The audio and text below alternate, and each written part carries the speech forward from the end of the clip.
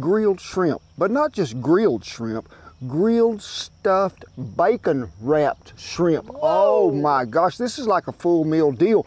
And folks, I've been there so many times when you go to somebody's place and they be having a barbecue in the backyard and they be grilling some shrimp, but they got these little bitty shrimp, like they might have caught them, like, I don't know, before they was grown. And hey, we're gonna use some big old colossal jumbo shrimp, and we're gonna put some peppers in there, some cream cheese with a little chipotle in it, all mixed up. It's gonna give you a bite both ways. I can't wait to get started, so let's get after it.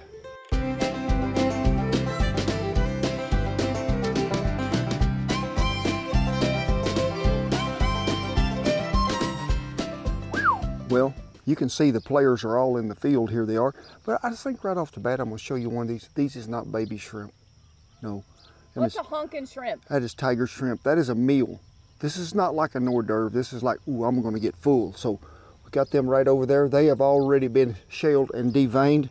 4 ounces of cream cheese. Yes, sir. I like it. And to that, we're going to add some peach preserves. Yes. Now, you can use raspberry, you can use apricot, you can use whatever you would like. Just go to mashing that. It helps if your cream cheese is at room temperature, or you could even use that whipped cream cheese if you want to cheat. But we just need to get this conglomerated all together. Conglomerated all together? Yes, that is a cooking term. A lot of you'll hear on cooking shows, I've never heard conglomerate on a cooking show. Yes, that's what I was going to say. You will hear on cooking shows not the real words that people want to say, like conglomerate. Let's conglomerate this together. Yes. What is this? Chipotle pepper adobo sauce. Now, you use however much you would like. I like about that much. We're going to mix that back up. Something that I think would really be good, and if y'all want to try it out and let me know, would be a pineapple habanero. Yes, cream cheese mixture. To that, we're gonna give just a little bit of rib rub to it to give it a little bit of that chili powder that's in there. That right there, I could just eat that for breakfast on a tortilla, I think. So we're gonna set that aside. You can go to the garden or go to the store and you can pick whatever kind of pepper you want. I am gonna use a mixture of what? Serrano and jalapeno. Now, when I'm gonna stuff these, I'm just putting a strip in there like this. And okay, y'all, I can hear y'all out there. You need to take the seeds out of them. I'm afraid they're gonna be hot. Well, I'll tell you what I'm gonna do. I'm gonna take the seeds out of some of them, and some of them I'm not. So I'm gonna leave that up to y'all as to how many times y'all wanna do that. Hi, Big, glad you could join us. Been on a hunt. So let me get the rest of them cut up, and we'll be in good shape. Well, that paper towel, make sure that you get that moisture off of them shrimp you do. And if they're frozen, give them time to thaw out. Like I say, they have been shelled and deveined. Now, there's not a lot of room in here where we're going to stuff it, Shen. Well, right where that vein was, I want you just to cut down through there. Don't cut all the way to where we can get our goodness in there. So go ahead, take you a little bit of this right here and just smear him in there. And then I want you to take you one of these, lay right in here on it. And then I want you to take some peppered bacon. Yes. So wrap him here, come around, get you a toothpick and run through there. Number one is ready to go. So bear with me, folks, because it is a process that has to be done, and we gonna get the job done.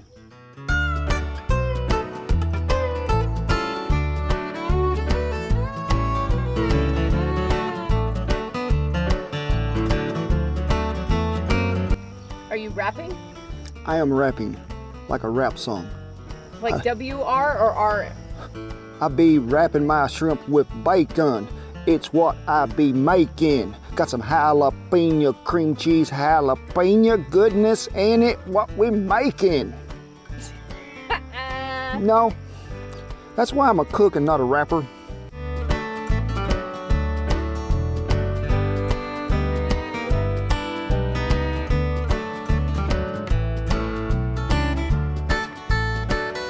I'm gonna go ahead and trim this bacon. Show you a little trick that I like to do. I used to do it when I was working with leather. If you're wrapping something, it sort of lets it tie in there better. Just angle your corners off there on the front. Pull him around. Whoo. And as the bacon warms up in the Oklahoma sunshine, things get a little slimy. Here they do. So are you using a whole? A whole piece of bacon, minus the little piece I cut off. Why would you want to scrimp on the bacon?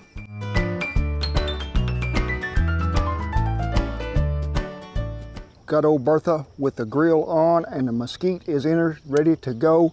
Give it a little grease in here. And most of the fire is right here. We're going to start them shrimp right down there on that end because we want to let them warm up just a little. So let's just give them a good placing. Oh, did you hear that sound, Shannon? It was called sizzle. Whew. I can remember when I was on the Gulf Coast for the very first time working a festival in Foley, Alabama. And they said, would you like to come to Wolf Bay? And we're going to have a little seafood cooking. Do you like fresh seafood?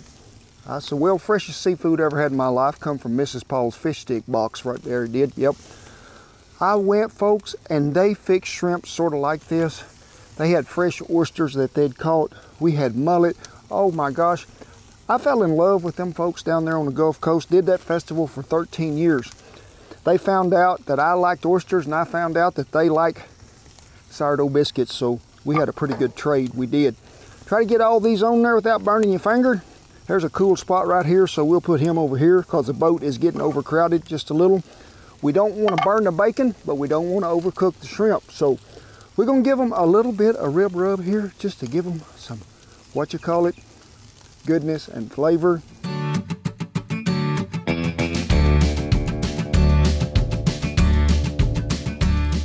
Well, folks, that ended up being the really hot side of the grill. Well, I can see the flames licking. Wind has changed directions, it has. So we're going to move down here because bacon has what in it? Grease. Grease burns. Grease makes fire. So we're going to start down here. Need you to just rotate them things around because we want to brown that bacon up till it's as crisp as you would like it. But I want them shrimp to be opaque in there. If you're doing them on a regular grill, you can shut the lid, cook them on the indirect side. I would say for maybe 3 to 5 minutes a side. Then you can move them back over there and finish them on the hot side. You cook them too fast, burn the bacon, shrimp is raw, and you have a cream cheese explosion that runs all of it out in the grills. We're going to brown that side, then we'll turn them over, brown the other, then we'll finish up to the color we want.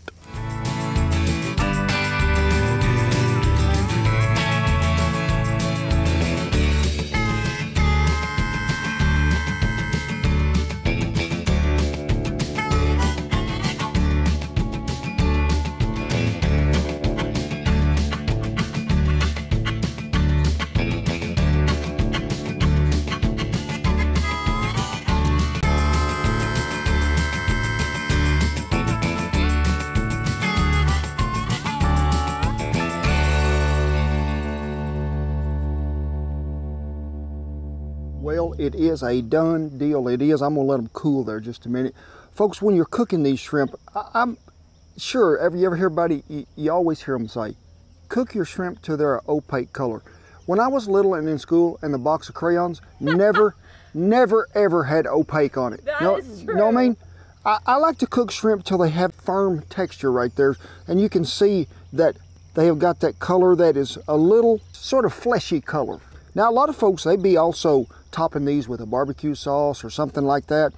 And if you're going to do that, do it right there at the last because I don't want you to burn that barbecue sauce on there and the other. But,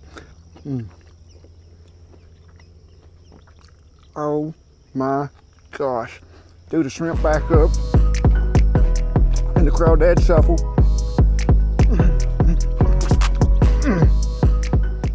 But folks, that cream cheese that jumps out of there and that, I like that you used peppered bacon too. I'm gonna give you a few tips on this that can even make it easier if you want to. If you're doing this on a grill over there where you can use more indirect heat, you can shut the lid, get you some smoke flavor in there. You can pre-cook this bacon just a little bit in a microwave or cook it on the grill for just a second. then your cook time's not going to be as long because I don't know how many of you are going to try to find these big colossal shrimp, but that is what's happening. Puppies, let me see. They already had bacon. Well, they're standing here looking at me like they're starving near to death. So I don't want to leave my puppies out. I don't. And the viewers love for me to feed the puppies. And Duke says, hey, I'm first. I'm right here. And the biggie,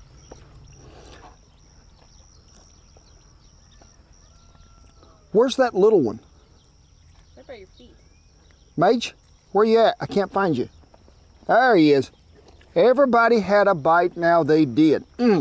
We hope y'all enjoyed this because we sure did. It was one of my most favorite meals. A jalapeno popper and shrimp and bacon all combined into one. Oh my goodness. But hey, we done snuck in another new event on some of y'all that might not have noticed yet. We'll be at the Hatch Green Chili Festival in Hatch, New Mexico. So it'll be a good deal. Remember, new aprons are back in stock. We'll do the model walk a little bit for you. And oh my gosh, I just feel so good, I do. But it is with honor, great pride, and privilege that I tip my hat to all our servicemen and women and all the veterans who have kept that old flag a-flying over camp. We commend you all, we do. Rest of you, come on up in here. Get up in here quick. It's hot. I'm ready to go in the house, find a cooler. I'm going to give you a big old hug. God bless you, each and every one, and I'll see you down the grilled shrimp trail.